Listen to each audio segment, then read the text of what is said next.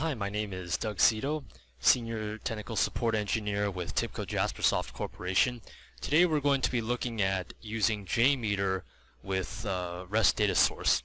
Typically you would wish to find out the kind of performance you can obtain by using a REST data source over JDBC or some other such data source. And we are going to go over the different aspects of a JMeter script, where to obtain it, and so forth. JMeter is a third-party product that you can download from the JMeter Apache website, and the current version is 3.3, but for our example we'll be using version 3.2.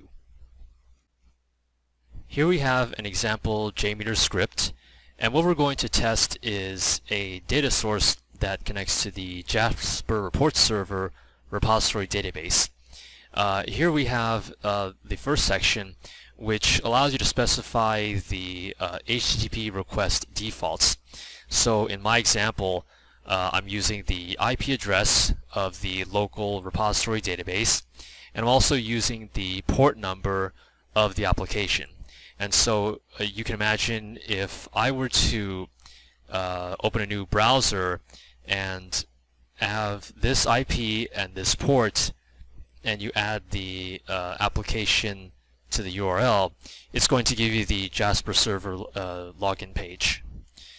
Next, we have the thread group, and this allows you to specify how many threads are going to be working at once to send REST requests to the JasperReports Server repository database. And you can see that I'm just doing a continuous loop just to get enough data so that we can see what the results look like over time.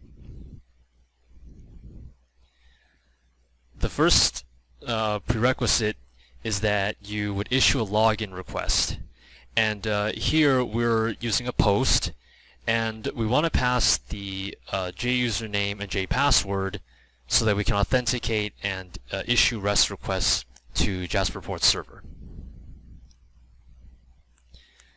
This is actually the main part of the JMeter script, and this is the actual REST request I want to use to do my performance testing. And here we're doing a GET, and for the REST path we want to pull the resources from the repository database. We're also going to be using the header manager, and so when we receive the REST response back from JasperReports Server, we want to be able to accept it in a JSON format.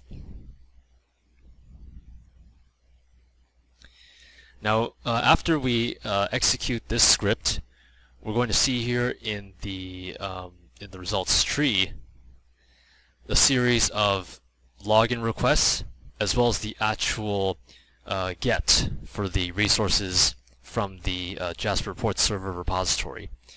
You can also see the request itself as well as the response data.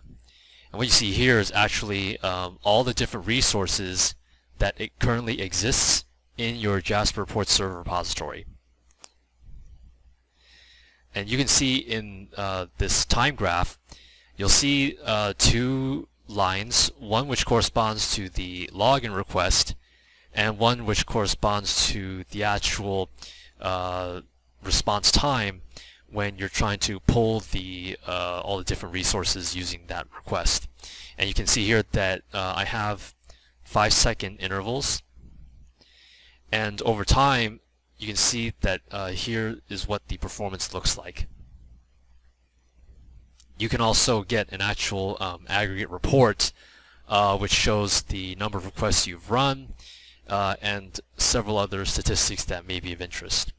And so in this way we were able to actually do performance testing against a REST-based data source, and it utilizes the actual REST API, and in our example this is with the JasperReports Server REST API, but if you have any other REST APIs that you want to implement, you can use that in the same fashion as well, as long as you have the REST URL or the endpoint, the authentication request.